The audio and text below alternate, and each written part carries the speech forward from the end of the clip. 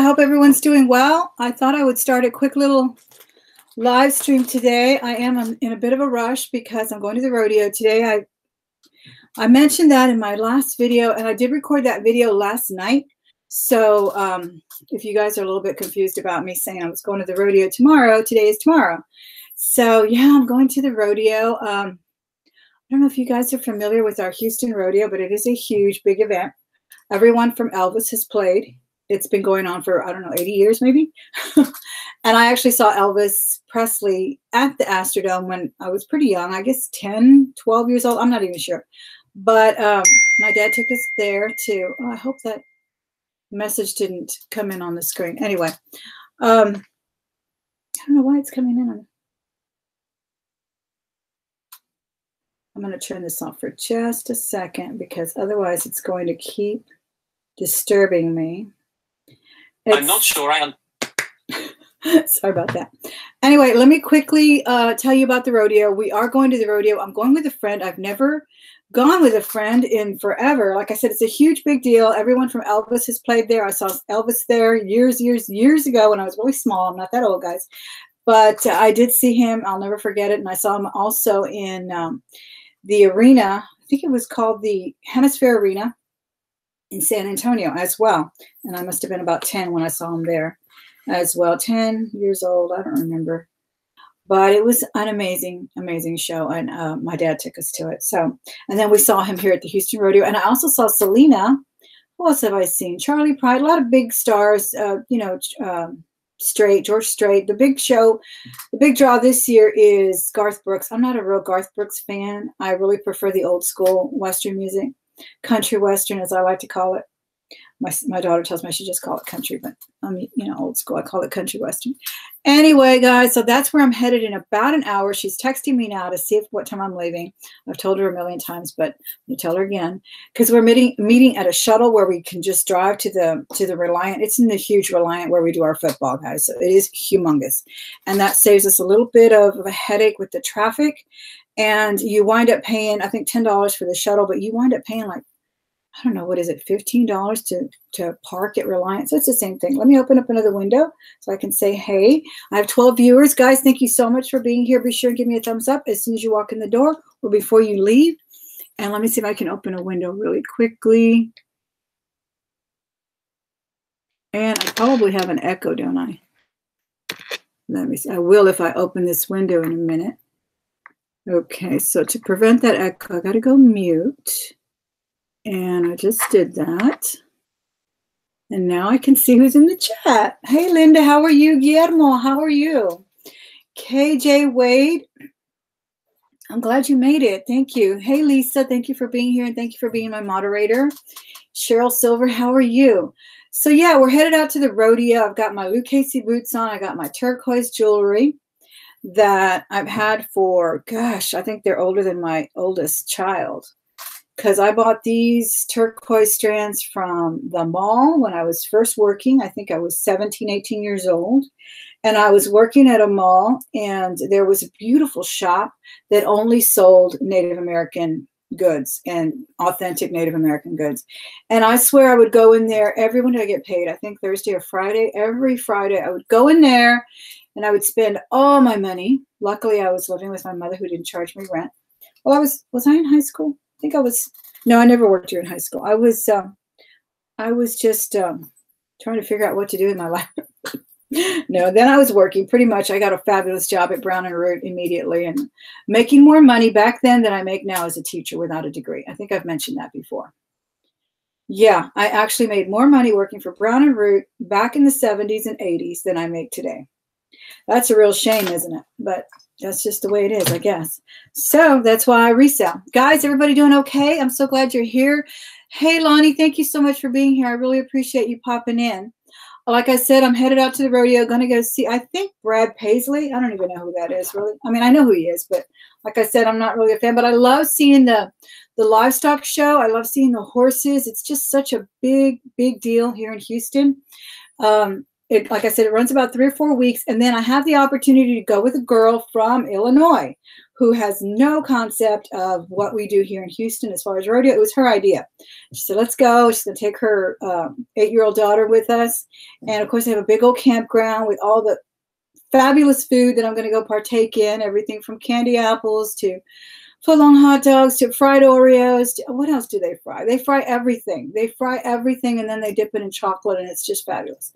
So I'm going to have a little bit of everything today. I totally haven't even had breakfast or anything. I'm just going to go hit that, that concession big time.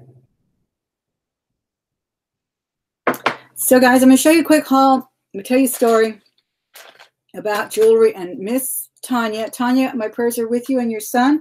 I know he recovered from surgery, and I hope he's doing well.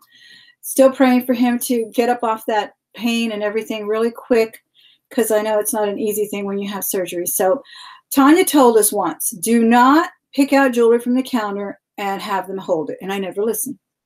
And I mean, I do occasionally, I have done it once or twice where I pay immediately. Like Tanya said, pay immediately for what you find and then go put in the car and come back, because 9 times out of 10, they resell it. You know, you take a long time to look around the store. They think you left, or they tell you, hey, we can't hold it. Somebody else will come in second shift and they're like, no, we can't hold it. Well, that's what happened. I had picked out some really nice Brighton jewelry. And guys, if you're not familiar with Brighton, you know, the store with the handbags and all of that, their jewelry, silver tone jewelry, sells for almost the same or more than sterling silver jewelry. It's just an incredible cult fetish there with those people that buy Brighton jewelry. So I had found this set. It was all together in a little bag. It was the necklace. It was quite elaborate, and the earrings. And I looked at it quickly. I didn't even really take all of it out of the bag. And I said, okay, hold that for me. And I got something else and something else and a pair of socks, or a big, like a big, what do you call it? Economical size pair of socks, like 10 pairs. And they were all behind the counter, I guess, because they were new. Oh, anyway, she said, okay, I'll hold it for you. I come back about 2 hours later and they couldn't find it. And the younger lady says, well, I think she sold it. Yeah, I think I saw her sell it. I was like, oh my gosh, I cannot believe it. I said, everything? And then I remembered that I had put a bracelet in between the socks. So I said, how about the socks? Did she leave the socks back somewhere? And then she said, yes. So she pulled out the socks and we found the bangle that I bought. But I lost out on that Brighton, and I'll never, ever do that again. And I always tell them, guys, you know that I'm going to come back. You know I'm going to take 2 hours. Do not sell the jewelry. But they wind up doing it. I don't know why. And, you know, I learned my lesson. I should have learned my lesson a long time ago when this happened to me at a flea market. I used to take a lot of my jewelry to get repaired there, and they had, you know, a goldsmith there and everything. Well, I took a huge Figaro chain that I had bought for my husband. I think we wanted to get it shortened or something. I don't even remember. It was years ago. But the guy didn't give out claim tickets. And when I went back for it, he told me that someone else had picked it up. So, yeah, there are some real weasels out there, guys, that will, thieves, scum of the earth. They will just scam you when they can. So that's what they did. They took that gold necklace, and the gentleman was kind enough to replace it. I mean, he knew it was his fault. He should have verified it somehow. So he replaced it, but, you know, it was never, I never thought as nice as the one I had given my husband. So anyway, long story short, guys, that's not really long story long, right? That's what I have, you know, decided to start. This time I'm definitely going to be sure and pay immediately, because anyway, I was glad I saved this one, because I looked at this bracelet, guys, and I paid about $2 for it. It was marked $3.99. I looked at this bracelet and I thought, man, that is really, really unique. And that's what I do with things I find at the thrift store. I research them right there, you know, as soon as I can. And this one says Poon on it. No, Pono. I don't know if you can see it deep inside of there, right in this little ridge. It says Pono. Yeah, Brighton sells really, really, really well. You may not be able to see it with, it's P-O-N-O. And it's just got the most brilliant embellishment there. I don't know what it is. And it fits, well, it fits me big, so I'm selling it. But I really liked it. And these are selling for $40 on eBay. Never heard of the brand. Have you guys heard of this brand? P-O-N-O. Lola Chicky, how are you? You like Brad Paisley? Well, we're going to see him today. He's awfully cute, though, isn't he? And I'm hoping my friend finds, hoping my friend meets somebody today. Isn't that crazy? But I'm just the old-fashioned type, and I don't think she should be alone. She's just barely in her 30s, divorced. And, you know, I was telling her, well, maybe you can meet a cowboy today. You never know, you know. Hang out. She's gorgeous. Hang out, talk to people. Don't be afraid of real social interaction. You know, that's the way we used to do it. It can work, right? She told me she did try the internet, though, and she wasn't happy. She wasn't happy. Men were a little bit too old for her. All right, so I got that, guys. Let me know if you know anything about it. It's Pono. And then I found some M. Haskell. So I'm assuming, and I looked it up, and these were only $1, that it is Miriam Haskell. I think these are more like from the 70s. Aren't those cute? They're interesting beads. They feel like a rubber ball, but they're not squishy. And they've definitely got that little hippie vibe going on. They also have sort of crystals right there at the bottom. And they were still tagged from Macy's. And I did look it up as well with the M. Haskell, and some people were putting as keywords, they were putting, you got married on the internet too, Lonnie? That's fabulous. And you have an absolutely beautiful wife. She is so pretty, and you are a lucky man, but she's lucky too because you're a nice guy. So yeah, I looked at Miriam Haskell, and I think, so this must have been her later work, if you guys know anything about that. But yeah, I thought I would take my friend out there. Like I said, she's from Illinois. She has no idea. She's going to be quite surprised, and I think she's going to have fun. And I hope she goes out there and, you know, tries to flirt with somebody. Nothing wrong with the old-fashioned flirting either, right? All right, then I got this cute thing. This is mother of pearl on some black beaded, kind of like seed beads. But it also has some little station beads, I think. Isn't that cute?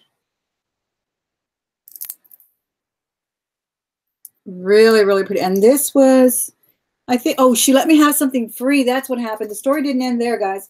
I was so upset, and I just kept rambling on about why do they do that? They knew that I was going to come back and so forth and so on. And then, what did she say? Oh, because the Brighton thing was on sale. I think it was a red tag, and it would have been on sale and so forth. And I said, so what are we going to do about this? Are you going to let me have something, you know, on sale or something? She said, I'll let you have this. So she actually let me have this for free. And it really wasn't, I mean, it kind of was her fault because she's the one who held it for me. No, the other lady held it for me, but I told her about it too. I told everybody at the counter, please don't sell my jewelry, but they did. And yeah, lesson learned again from Tanya. You have to pay for that jewelry immediately. Guys, thank you again for being here. I really appreciate it. It looks like I have 13 people watching. I know it's a busy time on Saturday, and like I said, I'm leaving too. Ooh, where did this ring pop up? I also have a video coming up, guys. I hope you come back. I have another video that went, as I told you last time, stretched for 3 videos. It's the gift box that I got from Rose, and it has got some amazing jewelry in it. So I'm really excited to show it to you. And I hope you come back for that as well. And what else am I? Oh, I did shoot some footage from the last excursions that I had at my thrift stores. So you will see a ride along as well. And the Q&A, yeah. I got some great questions on the Q&A, about 7 questions. So I'm probably going to cut it off tomorrow and, well, you know, kind of take what I have so far. So if you have any questions, go to my Q&A video, leave them there because I'm going to address them in a recorded video. And I'll probably upload it by Tuesday or Wednesday, something like that, because I really want to get Rose's video up. Okay, and I showed you the haul a little while ago, guys. I just uploaded it, but I videotaped it last night. I recorded it last night, but I forgot to show you some more napkins. Remember I told you that I sell these napkins for about $15 on Etsy because people buy them for crafts. Especially, you're going to look for interesting patterns, interesting subject matter. These are birds. Who doesn't want birds, right? They love them. And then look at this one. And then I haven't, now that I found these, I forgot to show you these. Now that I found these, I'm going to run these through Amazon because the Lego were the ones that were selling for $28. The Lego Star Wars napkins, $28 on Amazon. So I'm going to run these out too. I did get one to scan up on Amazon, and I believe it was $15. And this is probably the brand to look for as well, Caspin. So if you see any of these napkins, guys, do not leave them. Scan them, especially if they have the barcode. But even if they don't, like some of them are so vintage, they don't have the barcode. Do the picture, whatever you call it, on Amazon. But you can also just put them up on eBay and Etsy. But they go quick on Etsy. So does the vintage wrapping paper. Look at this one. This one's darling. A little lamb. So I know somebody wants that. That's just so cute. All right, so I got that as well. I forgot to show you that. That always happens, guys. I forget to show you something from my haul. Okay, then I forgot to show you this fabulous Hawaiian shirt. This is by, is it Tori Richard? And it is, I think it's made in Hawaii as well. No, it's imported fabric. Tori Richard design. Oh, it's cotton linen. And it says since 1956. Yes, it is Honolulu. But I thought the pattern was so different. So I picked that up for about $2. Really, really cute. It almost looks like a barcode or some kind of a computer code there. It's so cute. So I picked that up as well. Hawaiian shirts do really well. I usually get, on the low end, I get $15. On the high end, I can get like $25, $30. I've been lucky enough to find a Ryan spoon once, and it was actually a women's, and I sold it on Etsy. But I have not found any since. I'm always looking, though. And I do look for the ones that are made in Hawaii, preferably. I don't really like the ones that are made elsewhere. I think they just have a stronger draw. So that's right. Let me see what's going on in the chat, guys. Okay. Thank you, Lisa. I appreciate that. I do love to thrift. I try to keep hunting until I find something, you know, even though I'm kind of on a ban right now. I don't want to go till April because I have plenty to list. Oh, you have a rodeo, Miss Ward? Nice, nice. Yeah, we have a fabulous rodeo. I mean, it's something everyone should experience once in their lifetime. I love the little town rodeos. I have a lot of friends and family that live in the rural areas of Texas, and I love their small town rodeos where everybody's just a part of it, and there's big money involved for the, you know, the locals. There's huge money involved in these rodeos as well for the bronco riders, for, of course, all of the livestock shows, and they concentrate on the scholarship end of it as well. That's why it's been, you know, a big money maker all these years.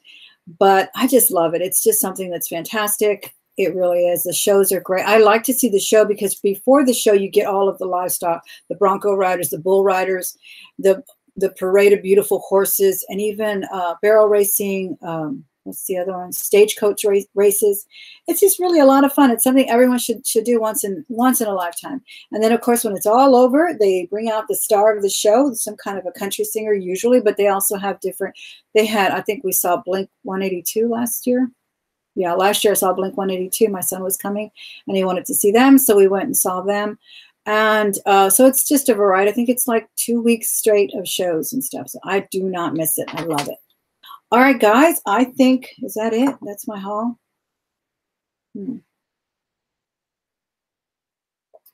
I do want to ask you, though, if you are new to the channel, to be sure and subscribe. Be sure and hit the bell so that you can be notified when I do upload a new video or when I go live on Saturday. It's usually not this short.